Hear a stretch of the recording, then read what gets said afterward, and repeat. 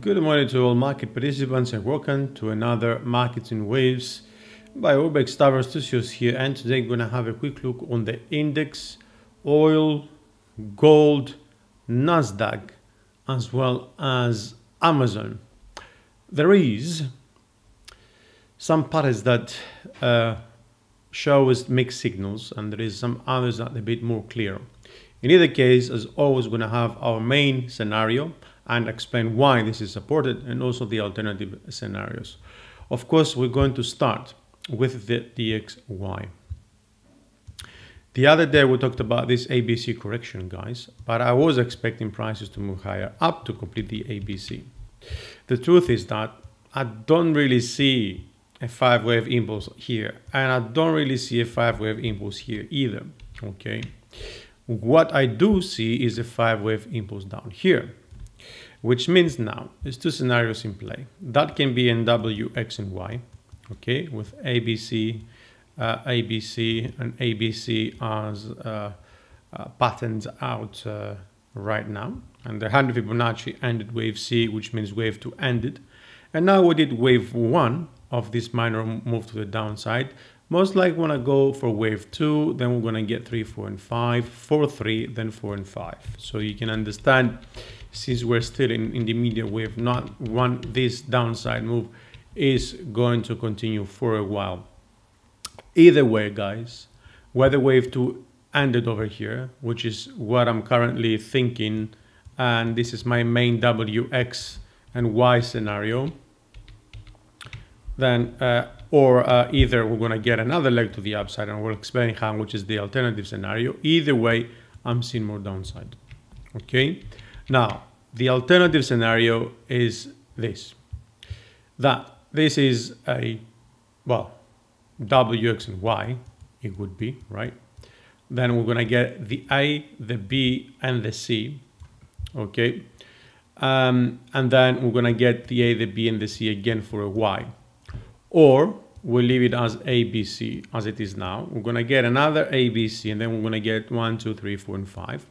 And this is going to turn into a flat. We might get an irregular variation should this wave C down here, because we're looking at ABC, break below the wave 5. So it could be a running flat or an expanding flat. Now, what do we see over here from our indicators? The RSI and the MACD do not really show any signals over here, apart from this minor hidden bullish divergence on the RSI and also on the MACD, which might be a signal for a move to the upside, okay? Which means, well, we're gonna do one AB, the B here and the C here, and then continue higher. Or it could simply be, and as we look into the main scenario, the wave 2, and then we're gonna get 3, 4, and 5 for 3, okay? I'm not gonna look at targets for now. It's too early. I think we really need to get out that area over here first. We can expect the correction though to take us up to the 90.35, okay? In case we break above that, then we should be looking at 90.47, and then near to the previous high, which is going to increase the chances of this becoming a different sort of corrective pattern, okay? Because we're still looking at this as wave 2. It might become a bit complicated. That be W, and X is going to be like a flat or something with X popping above that too. There is many scenarios we can talk about, but we have to take them all, of course, one by one, and as the market structure is giving us more clear signs, or let's say they're approximately closer to the specific pattern. Because if we start looking at other patterns while we're not even near there, then it's going to take us a while to analyze each market. We can look potentially like at 10 different patterns that are still relevant. That's on the DXY, guys. So now the USD WTI, which is the US oil. You very well know that I am, okay, since this leg to the upside, I turned a bit bullish in the sense that wave 2 ended down here, and this is a triple zigzag, double zigzag in B and a running flat down here in wave 2, pretty much, okay? And now we're looking at this as 1, 2, then 3, 4, and 5, and we're gonna move up for wave 3, okay? The other scenario, of course, is that, you know, wave 2 ended here. This is a leading diagonal, that's wave 1, and that's 2. That means it is minor 1, 2, 3, 4, and 5. Similar projection either way. Because we're still looking at wave 2 to give us you know, a correction down here. Now, the only case I would be looking at this to perhaps cause a reversal would be the case where, you know, this is not 1 over here. Okay, and this will not be 2. It would be like the 3 and the 4, which means we need to go back lower to identify that, but it is very probable. And that is 1, 2, 3, 4, and 5, which means, guys, wave 5 ended here. And that could be a reversal to the downside. Obviously, a lot of leeway here to the downside, obviously, as you can see, either way. But I will be really pay attention to the medium, short and medium term, okay? That's 1 and 2 for me. It looks like we're going down for 3. 4 and 5 for A, then B, and then C is very likely to the 61.8, which is where your waves to usually correct down to.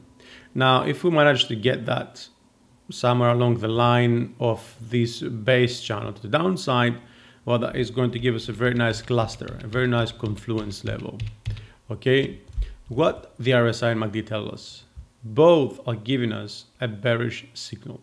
So whatever count or structural we identify here, I am expecting more downside in the short and perhaps even medium term for the prices of oil. Okay. Of course, after an ending diagonal and then with like 2 signals successive from both the RSI and the MACD, it's a pretty good opportunity. You know, it's one of those patterns with combination, of course, the indicators that it's hard to miss. That's for the US oil guys as well. So I'll be really looking close at the 67.82, which is a previous high. Because, yeah, and before we go, what if this is my A and my B is going to be here? You know, so we could see that stopping over here and moving another leg up, okay, for wave B, and then get wave C, either for a running or expanding flat variation, which means this is going to be a triple zigzag, okay? And this is A over here, A, B, and C instead, okay? Well, actually, it wouldn't be an ABC because this is a very clear ending diagonal. That's the thing. So what it would be in this scenario, it could be, well, WXY, XZ, perhaps that could be the case. This could be an A, B, and a C here for wave Y, and then we're going to get this and this, or we might get that being a bit overextended. That would be the 1, the 2, the 3, the 4, and the 5 for A, then B, and then C for Z. Okay. Either way, guys, what I'm saying is that pay close attention to the previous high of 67.82. If we get a retest there and a rejection, then it could be the case of wave B being actually up here is going to increase probability wise, right? Now let's go on gold. Or gold, I'm looking at this scenario purely because I see this as a 5-wave move to the upside, okay? And until that changes to some sort of correction, I will be still looking at this in a similar view, with a similar eye.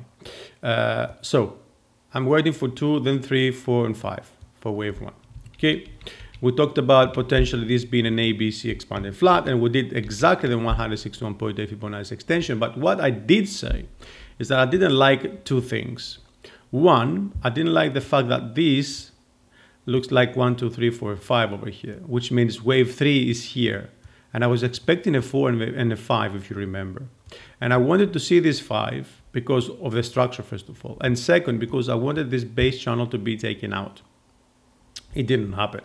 But now, since we moved up impulsively, well, that is 1, 2, 3, 4, and 5 for the current moment. Okay, and we have internally 1, 2, 3, 4, and 5.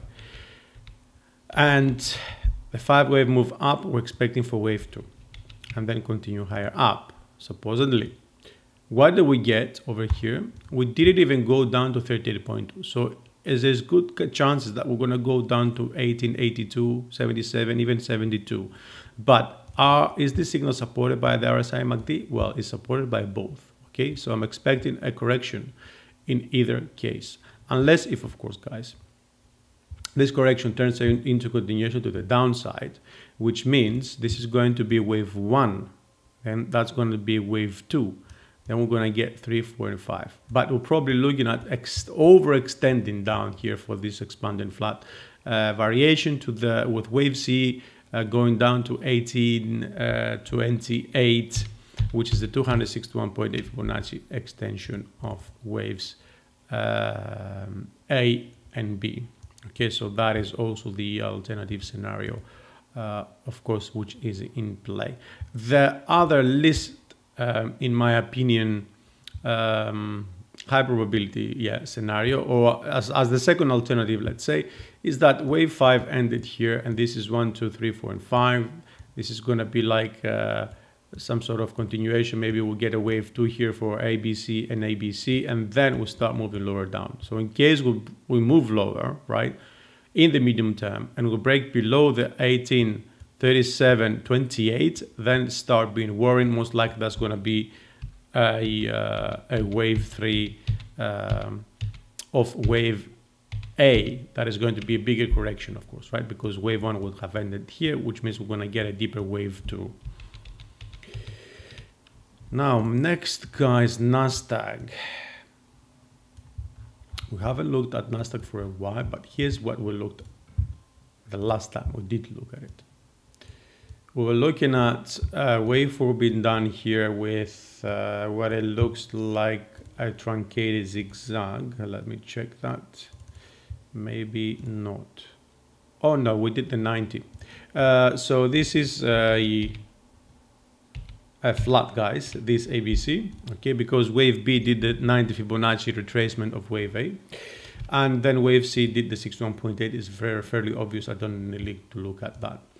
Wave 4 here, and we'll look at ABC for wave 1, ABC, ABC for 3, W, X, and Y, or ABC actually, yeah, for 4, and I'm expecting A, B, and C. I want to see this taken out, perhaps even with an overthrow, or even with a weak attempt, however, not below 14.076, because and the diagonals can never be truncated, guys. Do not forget that, okay? And then move all the way down. This is my main scenario, okay? And if we actually look at the RSI and MACD, we see, we just see this MACD signal over here, which is pretty minimum, okay? So we've got 1, 2 here, A, B, and then you've got 1, 2, 3, 4, and 5 perhaps, okay? Or it could be a case where this is, you know, according to that signal, okay? It's going to be a case where this is 1, A, B, and this is 1, 2, well, might be actually not the 1, 2, that would be 1, 2, 1, 2, no, that 3 would be very small. It would be, what could it be? Okay, this is 1, 2, 3, 4, and 5 here, which is 1, and this is 2, which is fine. It could be a case that this is going to be wave B of 2, and then we're going to get down for a running or expanding flat variation. Okay, so that's the 1 and the 2 expected down here. And the truth is, do we get to see? Yes, 138.2. It means we can get up to 13.819.1, which is a little bit higher from where we currently are for wave B, right? 138.2 expansion of waves of wave A as a running or expanding flat variation in wave 2. That would be the case over here. Okay. In either case, this correction to the downside, I don't think is going to get us outside this this low over here, which is the base trend line of this and in diagonal baseline. If we do, then most likely things are going to be a little bit different from what we expect. Okay, a break below that level and below the previous low would probably indicate this. And this is the alternative scenario. That this is wave 1, okay? 1, 2, 3, 4, and 5 impulse. And this is going to be A, B, and C, guys, okay? For a, well, because it's ABC, ABC, and this is 1, 2, 3, 4, and 5, right? Either running flat or expanding flat variation. So 1, 2, yes, and then we're going to get the 3, then we're going to get the 4, and then we're going to get the 5. Similarly, though, we have another scenario that ignores this very short-term signal on the MACD, which makes a bit sense as well, where this is 1 and 2, and internally we'll have 1 minor, 2 minor, and this is just the beginning of minor wave 3 in intermediate wave 3. Okay, I hope that makes sense. And Amazon,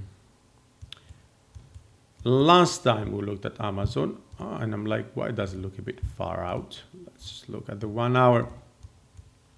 Last time I was looking, we were looking at the Amazon, guys, I was looking at this as ABC, ABC, ABC, ABC, ABC. So I wanted an ending diagonal here, because this is the last and final wave, 5 of 5, and then expecting a correction. But since we got this sort of move over here, okay, guys, and we still move lower down, and it looks like we broke outside the channel.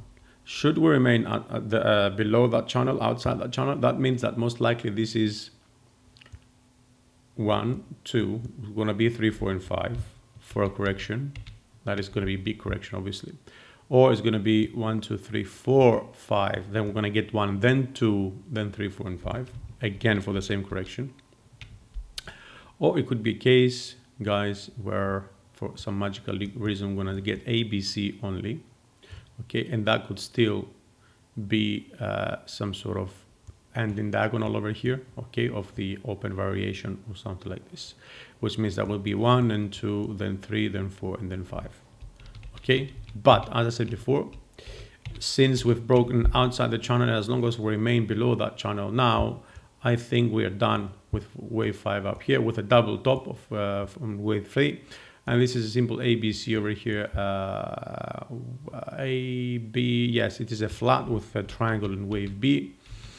And we had a 5-wave move to the upside for wave 5. And it's as simple as that. It couldn't get any simple. Obviously, then we've got this RSI and MACD signals as well, which are supporting the downside move a little bit further lower down, or perhaps even a bit bigger down. We might get this second signal, okay, after we bounce up here and we receive a rejection. We might get something like this over here, and then we'll get a huge divergence over here, hidden bearish divergence for Amazon. Okay, in either case, guys, the upside seems a little bit, I mean, the probabilities for further upside now are not too high, unless if this is like simply a false break. In that scenario, we could really see prices going past the previous high at 35.64. Okay, this will be all for the day, guys. Thank you very much for watching. As always, if you have any comments, you can leave them on the comment section on YouTube, and I will get back to you as soon as I can.